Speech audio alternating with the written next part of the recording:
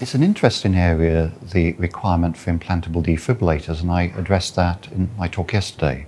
I think the big issue has been the difficulties in prescribing primary prevention implantable cardioverter defibrillators.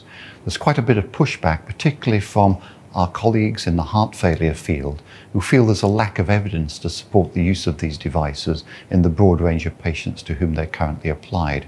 I think they have some support for their statement. I think we need to be better at targeting defibrillators to people who truly benefit from them, because defibrillators carry downsides, and if people receive a defibrillator that will not go on to use it, as it were, to protect them from fibrillation, then it's a waste in terms of cost. It's also a waste in terms of that patient's or person's,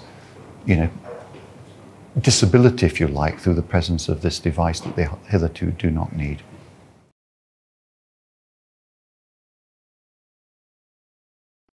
I've been working over a period of years on a non-contact mapping system for atrial fibrillation. It requires a realignment, if you like, of thinking about the physical basis of the heartbeat. And the system requires to make detailed measurements from within the heart that involve both ultrasound and electrical measurements. The physics is somewhat difficult to understand, and it also challenges ideas that have been around for many years. And so therefore, sometimes there's a bit of a challenge getting the message across. The debate was against a fellow called Kim Rajapan, who's a good friend of mine from Oxford, who's also the organizer of the meeting in Birmingham.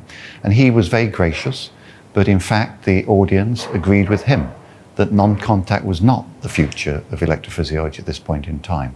I believe the audience were wrong, but that's something that we will continue to fight.